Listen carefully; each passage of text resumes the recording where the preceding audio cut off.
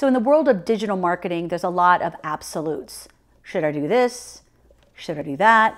I should do just SEO. I should do just blogging. Well, there are no absolutes. So today we're going to talk about what is the role of SEO in your digital marketing strategy, what works and what doesn't.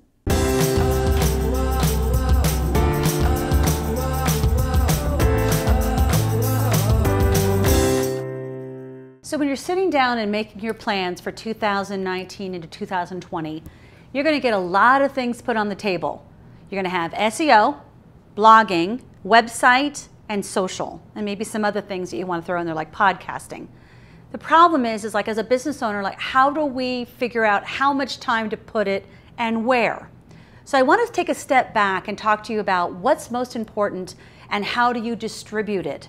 So the most important thing you can do as a business owner is to get those great ideas out of your mind and onto paper. So a couple things that we've been doing is we just sit down, we open up a recorder on our laptop or a recording app, and I interview the clients on a concept. So let's say I'm going to interview a client on keyword research tools. I pull up in Google keyword research tools. I've got it right in front of me, and I start asking questions of the person who I'm interviewing.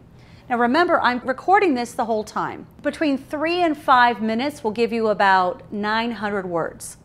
Now this is really important because now in less than 10 minutes, I've been able to get a 900 word document from you, the thought leader. And then I take it to a transcription service like rev.com,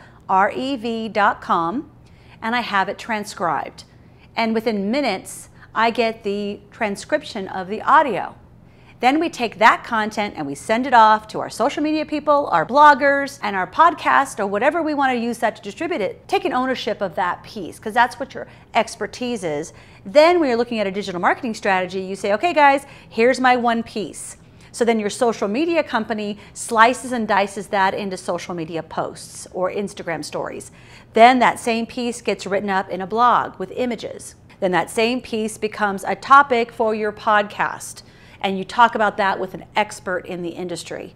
So I don't want you to think about how many different things do I have to do. I want you to think about being a thought leader on one topic, and then you give that to the vendors in your life, your social media, your bloggers, your content writers. Let them take it and repurpose it like crazy. A good digital marketing strategy has to start with an excellent piece of content. And then once you record yourself, you could be driving to work, you could be, I don't know, on your own at home and you just want to dictate or walk around the apartment or walk around your office, have a sticky note with 3 or 4 keyword ideas and just talk about them for 5 to 6 minutes. You're going to get a ton of content, have it transcribed, then hand it off to the vendors in your life. This is what you should be focusing on from a digital marketing strategist. You are the expert. You are the professor. Take the time to pick one concept that you're an expert in and record yourself. Then let the experts in your life figure out how to slice and dice it, repurpose it, so that you can get everyone on every social media channel. That is a real digital strategy based on search engine optimization, keywords that you want to be findable for, but then you take your vision, your voice as an expert, and you create the content that matters. That's what turns a digital marketing strategy into something that works and something that falls flat. Do it right. A good digital marketing strategy is just the tip of the iceberg. My book, Marketing Espionage, How to Spy on Yourself, Your Prospects, and Your Competitors to Dominate Online, is the ultimate guide in an easy, non-technical format on how to become the most findable business online.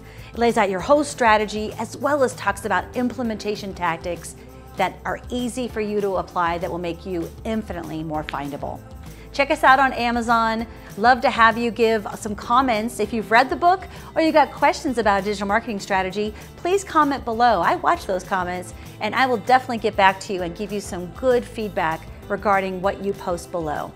Hey, don't forget to subscribe to my channel and hit the bell so that you get notifications every day of my new Findability videos.